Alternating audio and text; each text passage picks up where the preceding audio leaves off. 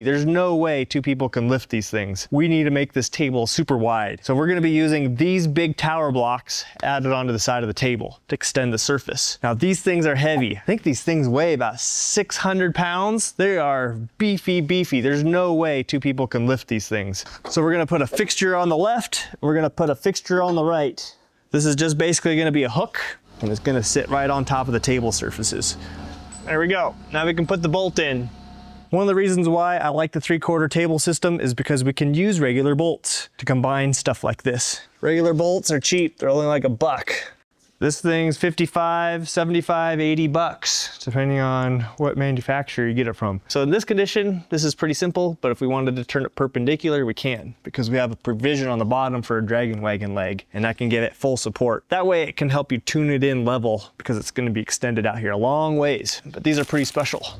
Now that we've extended the table surface, the next step is to join the H-frame with the pallet frame and attach the leg pads, which tie everything into the table. Since we're building this frame for a Fireball tabletop, and the one we're working on already has the legs attached, we're flipping everything upside down so we can line it up from the bottom when it's ready. But this is not as simple as it sounds. Each leg pad has 4 bolt holes, and there are 6 leg locations, which means 24 bolt holes all need to line up perfectly underneath to the table.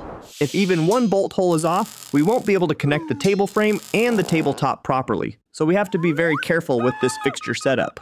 Let's get to it. The top of the 14-inch tower block is going to hold the forklift pocket frame. Whew, a little tricky. We have a constraint here and here. This is what squares our whole forklift tube up. And then of course, everything is sitting on top of these tower blocks. That sets the elevation. Our leg pads are down here located with the fence blocks. So we have a 3-point system here, down at the bottom, and at the bottom of this other leg. And because that's already welded out, we know that this thing can't move. And then we can come down here and tack our flange, because our flanges are correct. So no matter whatever these legs do, we're okay.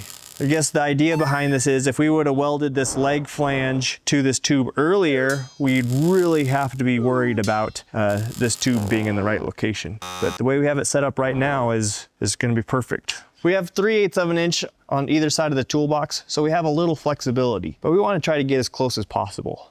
So this tower and this fixture is setting square off the face of this tube. So we bump our forklift tubes into this, and this sets parallelism with the table. But I understand this looks overly complicated, but it's really not. It's actually fairly simple.